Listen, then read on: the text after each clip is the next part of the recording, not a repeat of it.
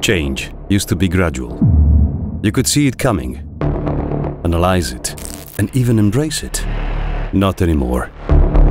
In our hyper-connected world, change is exponential. And things move so fast, it's hard to know what decisions to make. Things we could only imagine yesterday are real today. Collaborative robots, artificial intelligence, Internet of Things, self-driving vehicles, bionics, virtual and augmented reality, wearable technology, big data, 3D and 4D printing.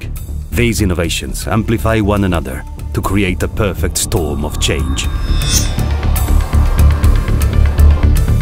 What impact will technology have on the way we work and live? What will the consequences be, and what challenges will it pose for health and safety? If robotics and automation may mean people are less likely to work in dangerous environments, the digital workplace will have consequences at a social, psychological, and organizational level.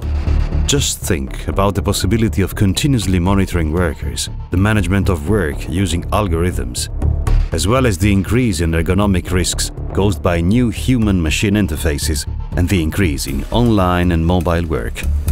Let's make sure this relentless process of innovation doesn't overwhelm us. Let's take the lead. How? By staying human. In the vortex of change, uniquely human characteristics like creativity, imagination, intuition, emotion and ethics are the only things that remain constant. Values like honesty and justice, the ability to come together and cooperate, feelings of friendship, trust and love, the search for happiness and safety. All these things describe the endless frontiers of human life, a picture that machines will never draw. Technology will certainly lend us a hand more and more, but it will never replace the human heart. We need to learn to know and understand technology without being afraid of it. Only then will we make the best use of it. As the futurist Gerd Leonard said, the future is in technology, but the bigger future lies in transcending it.